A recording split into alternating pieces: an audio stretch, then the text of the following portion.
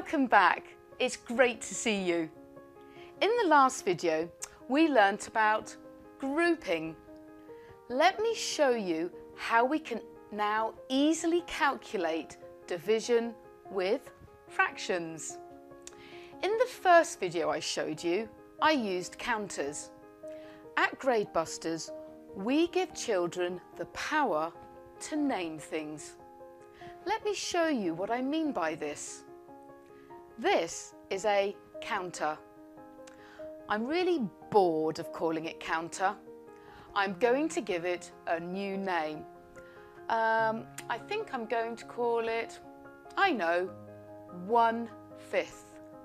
That's its new name, 1/5. Hello 1/5, how do you do? Now we know its new name, we can now move on to the next item, which is going to be with fractions. Here we go. Remember, the symbols in maths tell you what to do. They're instructions. And this symbol is telling us to get 6 of those things called fifths.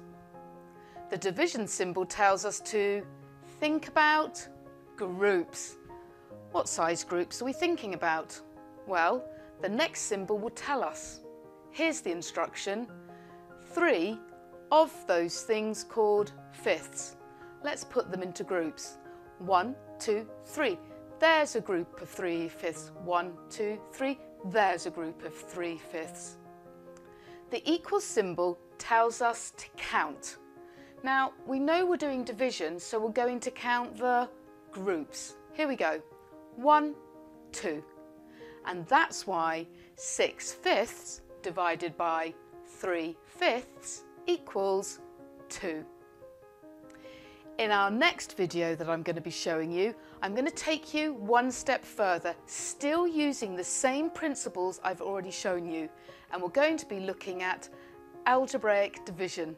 See you in the next video.